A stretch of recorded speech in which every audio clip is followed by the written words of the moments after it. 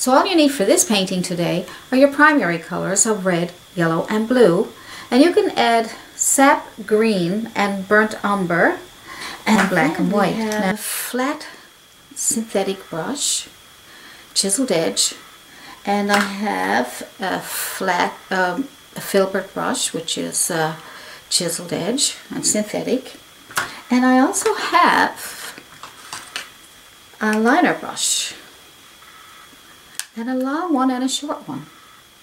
You need a couple of different brushes just in case some don't work out for you, so it's nice to have a few extra brushes around. And that's about it for the brushes. When we come up with something else, I'll guide you along. Dark sky painting with shining stars. First thing I like to do is it's good to start at one section at a time. So let's just take the sky first, and we'll go a little over halfway with our tape. So just tape off your canvas, and your canvas is in portrait because we're going to do some really nice things going on here, and I'm making up as I go along, so bear with me. So I'm trying to get a few requests in at the same time. So let's get our tape on over halfway, and we'll just deal with the sky right now. So the sky is going to be dark. So in order to get dark sky, you're going to need some dark paint. So I'm just using black and blue. You can use any kind of, it could be Mars black or ultramarine blue, and I'm just using a Bristle brush around size 12. And so what I want to do first is I'm going to load my brush both sides, and I'm going to put on my blue paint at the top.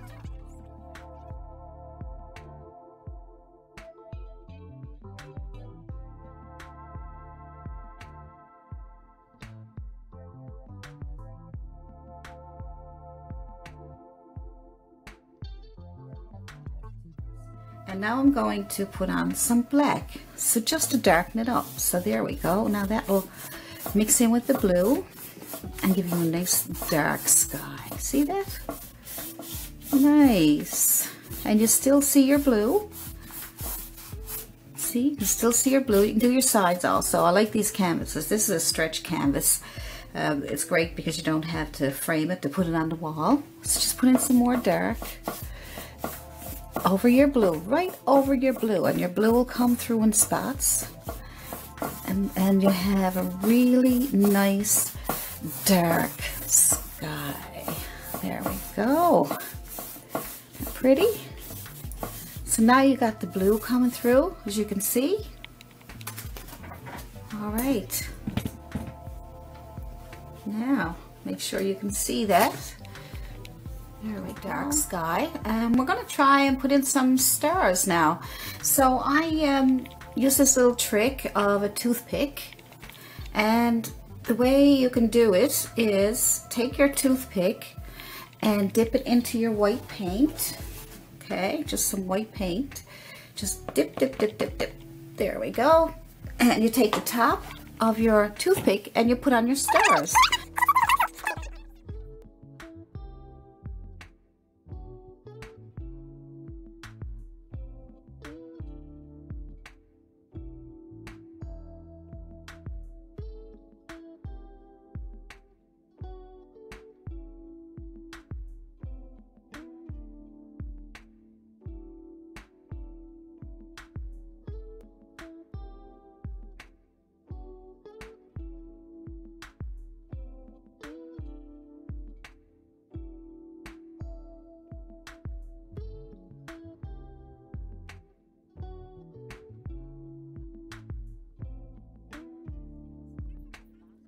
Of the canvas, and we're going to have a dark bottom on top.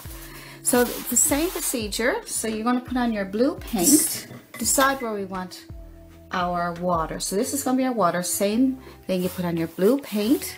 Okay, I'm just using the paint.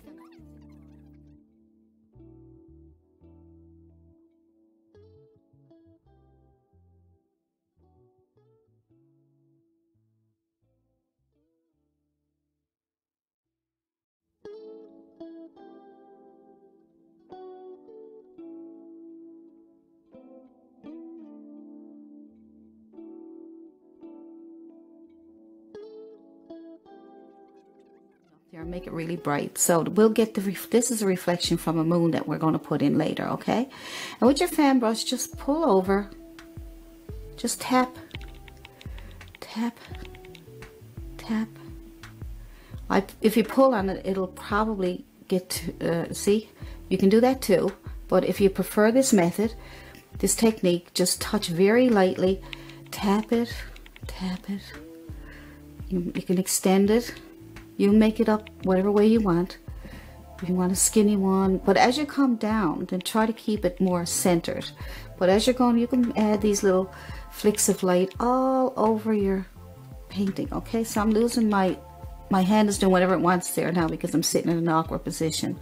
So, but you do this technique, get some more blue, and bring your brush nice and flat together with the paint, and then do it again. So just keep going over here until you get these reflections.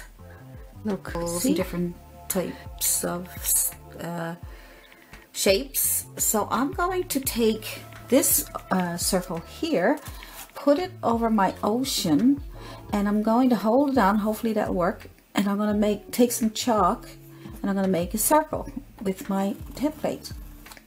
Now I never practiced this, so I don't know what's going to work, but anyway, use your template to get a nice round circle. So I'll use that, we'll manage. So as long as you get a nice round circle, then that'll be your moon. So just take a small flat brush and fill your moon in, and you take chalk because I found chalk, you can wipe it off. So take your moon and fill it in with white. Okay, just use that to go by to make a nice round moon. You could also leave your template on there and paint in there, make it nice and round. But I'm just going to take a chance on this, and I'm, like I say, sitting in an awkward position, so I won't be able to get my lines exactly the way I'd like to have them, but here we go. There we go, that's good. Perfect. I know it's not perfect, I know you're laughing. But anyway, so you clean off your brush really good, clean it off really, really, really good. And just make a nice little halo around it, just so that it looks like there's, maybe there's a glow coming off your moon, okay? So just make a little glow coming off your moon. You don't have very much paint on your brush. Be better if you wait for your moon to dry, because as you can see, I'm taking some of the paint from the moon, and I don't want that really, okay? So we'll just go around your moon, get a bit of a glow, wipe off your brush again if you got to. We don't want very much paint on that brush. And you're going to scrub, scrub, scrub, scrub, scrub, scrub, scrub, and you'll get a nice halo around your moon, okay? Scrub, scrub, scrub, scrub. There we go. And you can go as big as you want. As long as there's not very much paint on your brush, you'll be fine, okay? So you can make it nice and round. There we go. Now you got a bit of a halo around your moon. We'll let the moon dry. I won't go near that anymore. So then you can keep coming out as much as you want, because that will look like the halo is going off into a distance, okay? There we go. Going off into a distance. And it's just going around your moon. Nice bright night. Wouldn't it be nice to stand on your balcony and look at your sky and see a beautiful bright moon and all the halos around it? So I'm just going to clean it up after, but right now we got to start it, okay? We got to start it. That's the main thing.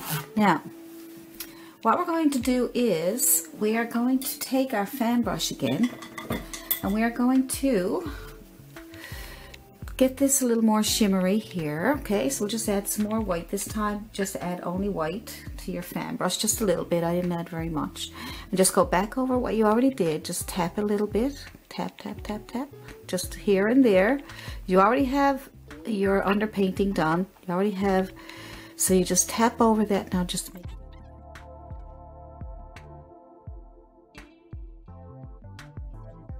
painting done. You're going to take your pattern. I'll send that to you, and I'll have it in the description. And I put chalk on the back because it's very difficult to use black carbon paper. Now you can get white carbon paper, you could try that. So it has to be something that will stand out. So I'm just going to lay her on here, and then I'm going to tape it down. All we have to do then is get a pen and trace it out and hope that the chalk will work. So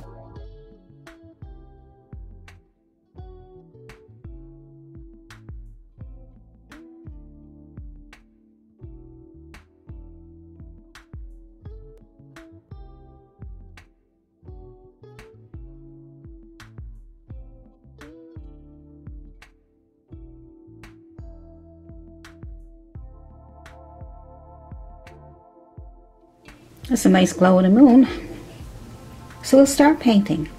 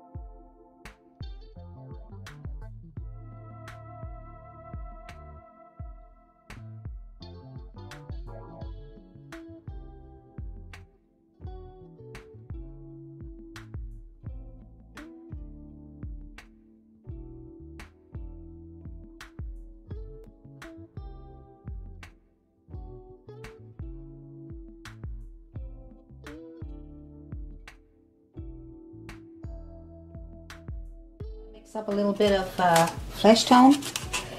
All right, so I'm going to go with starting off with white.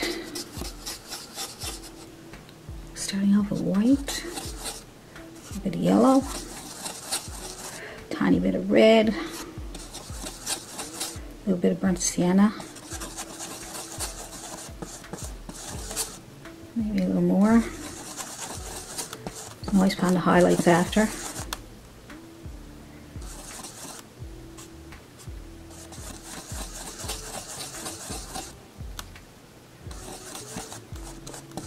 Try that. So now we're getting all the shapes. Things are starting to come to life.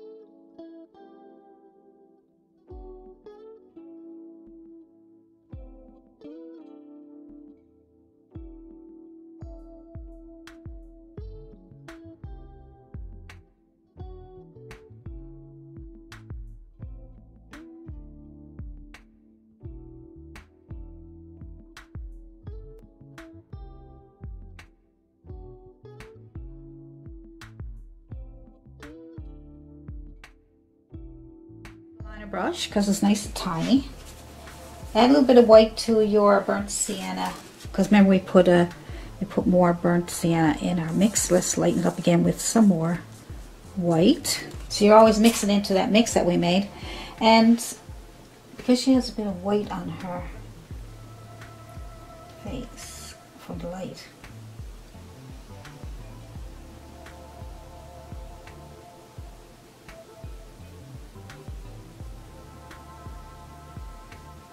just get a little shape.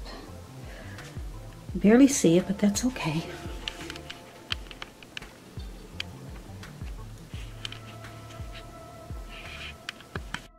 It's a really nice glow from the moon, isn't it? Okay, so we got that part in there, and what we'll do now is we'll put on some here, just like I said, so we can get all the shapes together. So I'm going to take some burnt sienna by itself on my dirty brush. It's okay. I think that will do. And a little bit of blue. Darken it up. I want a really dark underpainting for her here. There we go. So that's a really dark underpainting for her here. But I need to be a little lighter than what we're working with because you won't be able to see it. It has to be a little lighter than the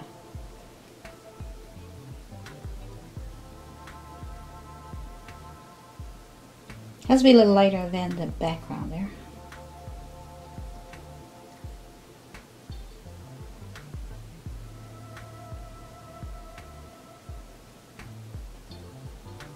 Coming down over her face a little bit.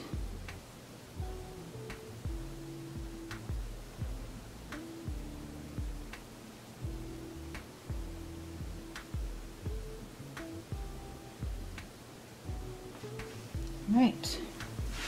So if you got a medium value, put some dark back in around the edges there.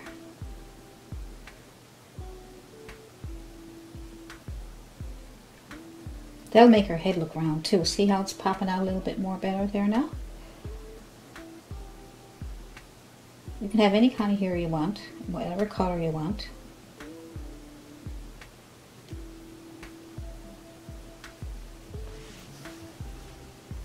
Good. I'm going to put another coat of flesh tone on her arms. Just put that in. Be better for your first layer to dry, because if you don't, it'll just keep pulling up what's underneath.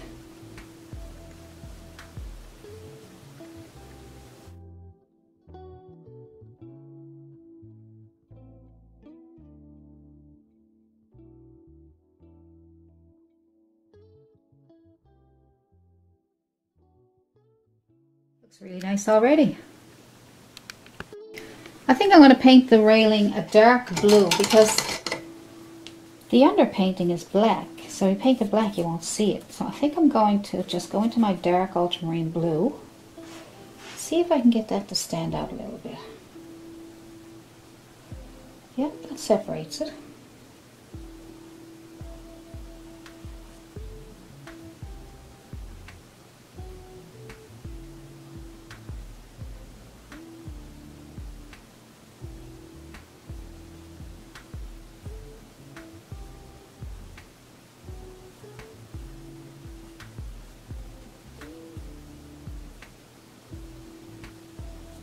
If we have to change it, we will, but right now we need to see what we're doing.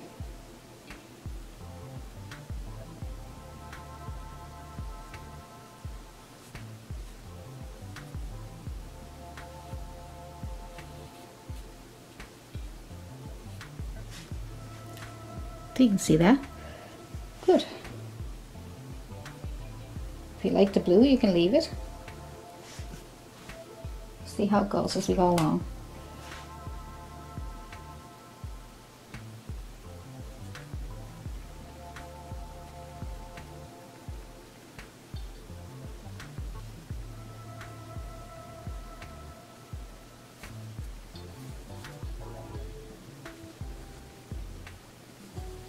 Just follow the lines that you traced out.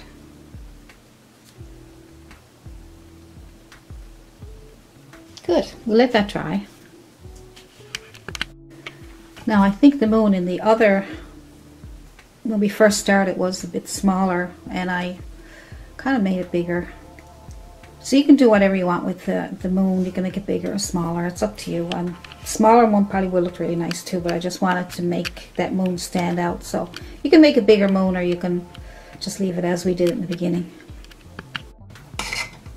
Be nice if the layers are dry. So we're doing different layers, so when you do different layers, it's good for each layer to be dry. So I'm picking up some more paint, red paint. It can be a bright red, or it could be cad red. I'm going to use my chiseled edge.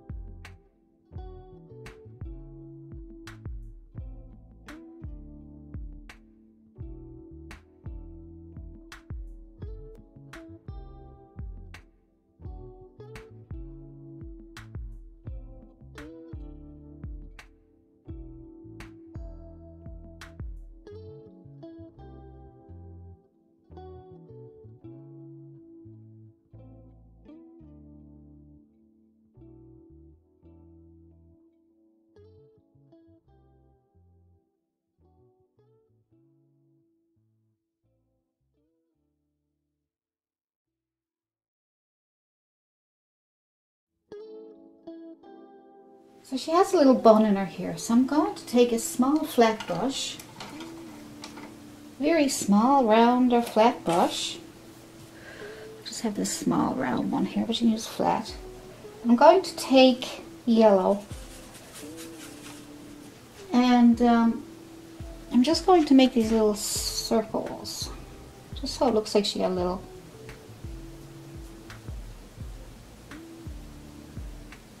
Take a frontward C and a backwards, like you're making a rose. That's all, just like that. We don't need to do too much. I'm going to leave that like that, so we'll complicate things. And then I'm going to take my long thin liner brush and I'm going to pick up some yellow. I'm just going to add a few little highlights right here.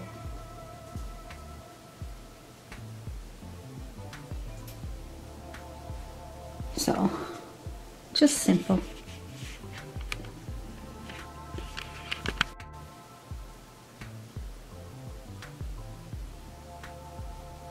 The little highlights make a difference.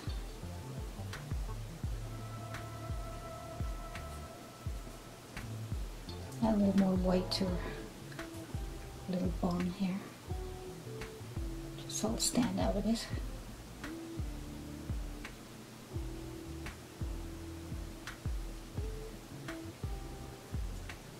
You don't even have to put that in there if you want. You can have long hair, short hair, whatever you want. Little clip in her hair, bow, whatever you want. Put in some white. Make a couple of layering, a little earring hanging down here.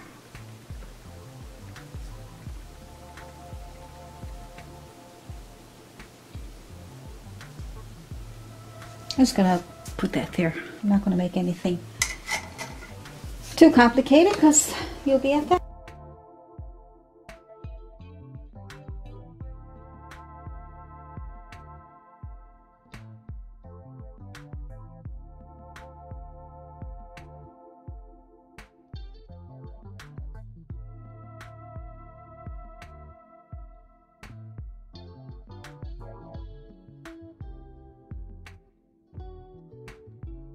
That's a very pretty painting.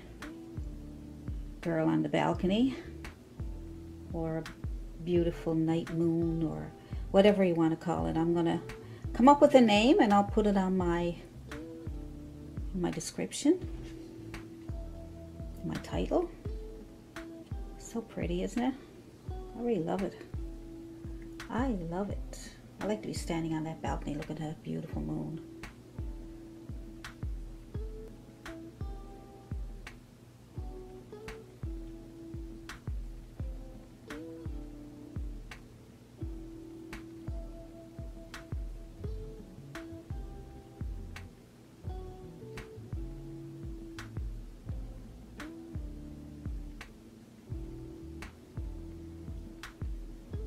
Well, I hope you enjoyed this video today, and I really hope you try it. It's very easy. And try the glazing method, which is also not something I do a lot, but I'd like for you to give it a try and see if you like it. So you guys go ahead and give this a try, and I will see you in the next video. Signing out from Allison Pryor. Bye.